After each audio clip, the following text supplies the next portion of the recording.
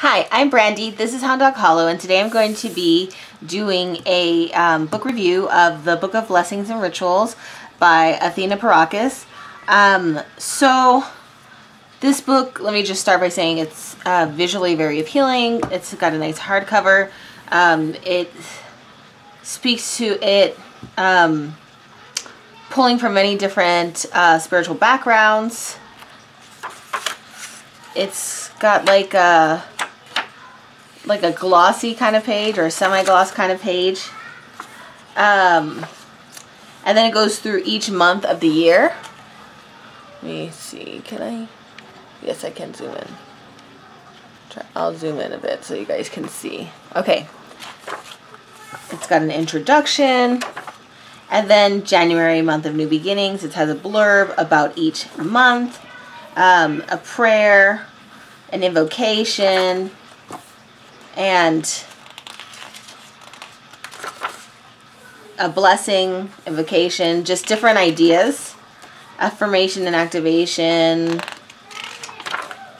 a project, which is an intention altar, law of attraction, visual 3D visual vision board. None of these are bad ideas. February, month of new and universal love. So we have a blessing, an invocation. Invocation of another project is a love draw medicine bag, and it tells you how to do that. I'll just go through each month. So emerging life. So of course this is aimed at the northern hemisphere. Spring equinox, becoming the mother. Spring equinox ritual. Balance grid. Gives you an example. April, the month of healing and wellness. New moon healing and balance. Recovery and addiction blessing. Physical wellness invocation. Home healing altar project. Flower and herb mandala. May, the month of prosperity and power. It goes through all of these each month in this way. I don't find myself using this book at all.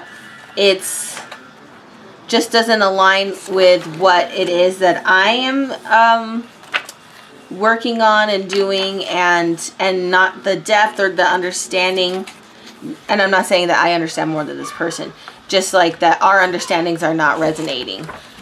Which is not to say that I think that any specific thing in here is wrong. It's just that none of these spoke to me. None of these really inspired me. It's definitely going to be a very good primer. I find myself using that book a lot. Primer, 101 book for many people. And so that's what I think that this would be ideal for. Like if somebody was just interested in how they can be more intentional about their time, how they can, it doesn't even really talk too in depth about the turning of the wheel or what that means. So just like I say primer in that, like I would not even consider this a 101.